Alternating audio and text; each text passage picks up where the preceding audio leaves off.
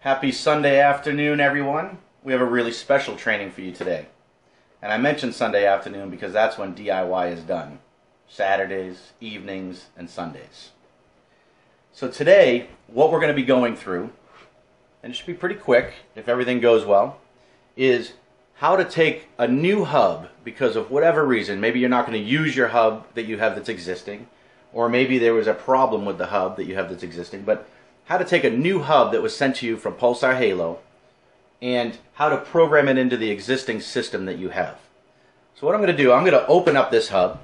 I have my tools today. I have my little screwdriver, I have my pen, and I have my list. I call this my install notes, and this is very important. I have the Halo number for when I call in a little bit later, and I'm going to write down my zone, so I'll show you as we do that why I keep those notes.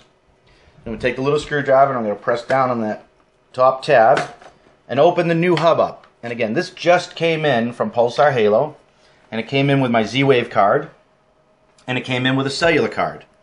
Now this cellular card is very important to me, and the reason is because if someone cuts the internet lines on a house thinking they're going to break in and not be caught, it's still going to call out. And also because it's so quick as far as backup goes. I'm a big believer in cellular cards. So it looks like Pulsar Halo put everything together before they sent it to me. And I'm going to put the cover back on. Okay, cover's back on. Put it in the stand. Now what I'm going to do is I'm going to power it up. Plug the power in. Now you'll notice, because I'm just going cellular on this, I'm not plugging in the internet cord. So I'm just putting in power. Plug it into the outlet in the wall. And now we're going to watch for lights on the hub. Alright. Exactly what we wanted. Top light here flashing. That means that we have AC power.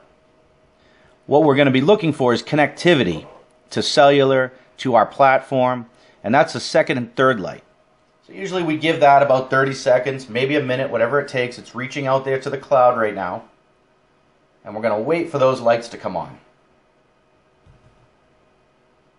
There we go. So now we're picking up connectivity, and that's looking great right there. So our hub is online. Now what I'm going to do, I'm going to take my keypad that I unenrolled from the last system, and we're going to enroll it into the new system. So on the side of the hub, I'm going to press and hold the Learn button until it goes into programming mode. Now it's in programming mode because you have the flashing red light. And I'm going to take our keypad and I'm going to hit the menu button. The menu button's been hit, and now it says enroll, which is the little dark area there. I'm going to hit the check mark button, and these two units are talking right now. Working, please wait. Alright, it just accepted it. So now I have a working keypad with our hub. Now I have 3 doors and 1 motion detector that used to be on my old system that now I want to have on this system. So what I'm going to do, I'm going to come over here and I'm going to press that Learn button again, and I'm putting us into program mode. We're back into red. Now let's go over to zone 1. We're going to walk over to zone 1, which is my front door. See, right here is our little Nanomax on the front door, and I'm going to just stick the little screwdriver in there and lift up on that. Now I just lifted it up that much and I heard the beep on the hub. I can close it back up. Alright, we're going to go over to the hub and I'm going to show you what the hub looks like. You'll see that the hub is still in program mode, so that's great. So now this hub knows that that was the first one we put in, so that was zone 1. So we go to my install notes, zone 1, front door. Okay? Now we're going to go to zone 2. Zone 2 is my rear door out the kitchen. Keeps my dog outside. Open it up a little bit. Just heard it beep in the background. Close it back up. Okay, so now that sensor is learned into the hub.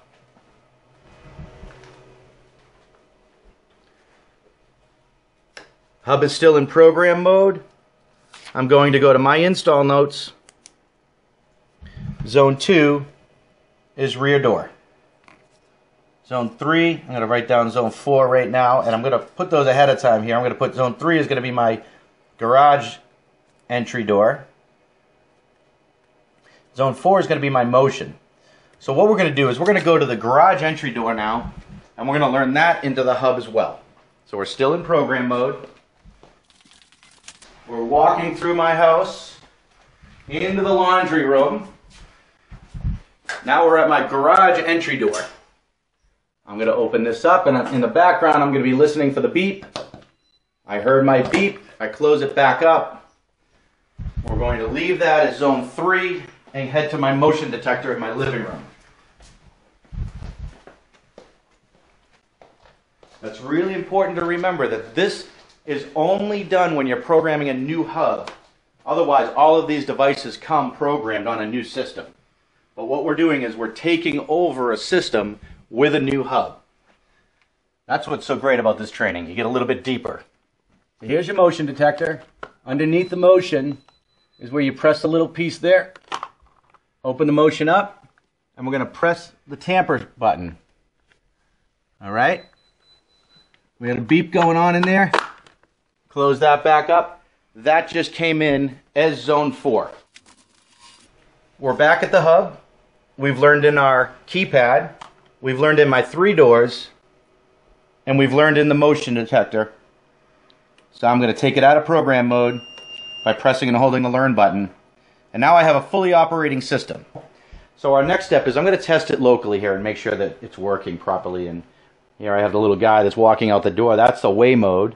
The little guy that's standing inside the house, that's stay mode. So let's go ahead and fully arm the system. Hold that for 3 seconds and let it go. And you'll see that the system just went to armed. Now there's a little delay in there because this is all cloud-based.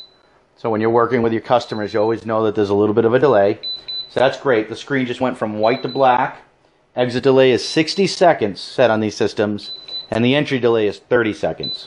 So I'm going to disarm it right now because we're actually not sending signals through. I'm just showing you exactly how to put a new hub into a house that has existing systems in it. I'm going to hit my code, which is 1, 2, 3, 4. All right, we're disarmed. So locally, everything's working 100%. Well, before I call into Halo Tech Support, let me go into my emails and get my username and password that's sent to me, which is Ireland Brian, and my password is HALSN0007. Now what's interesting about how we're doing these passwords, just so you know, is that password is actually your account number for your system at the central station. And that's important for you to know because you want to have as much control over your system as possible. Alright, now that we know that the system's working locally, we've been able to arm and disarm the system from the keypad. We know that the zones are all in and working. We're going to call in for the last step, and we're going to activate. Now it's Sunday afternoon, so I'm going to call into Halo Tech Support on a Sunday afternoon when most DIY is done and see if we get somebody to answer. So I'm calling 1-855 DIY Halo. Here we go. I'm going to put it on speakerphone so we can listen through this process.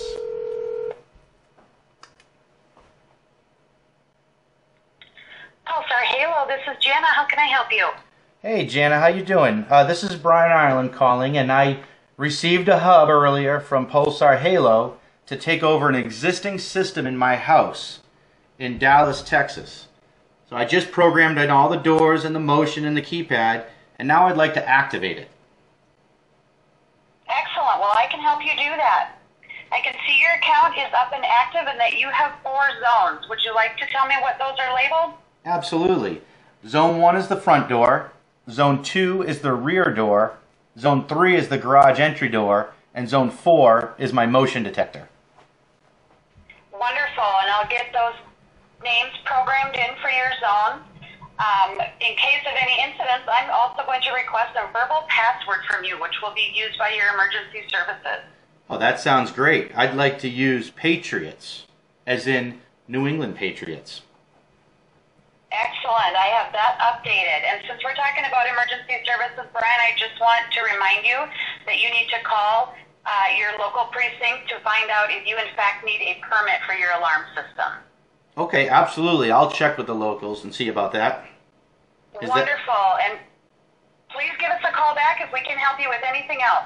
That was great, and great to hear you answering on a Sunday afternoon when we like to do DIY, Jana.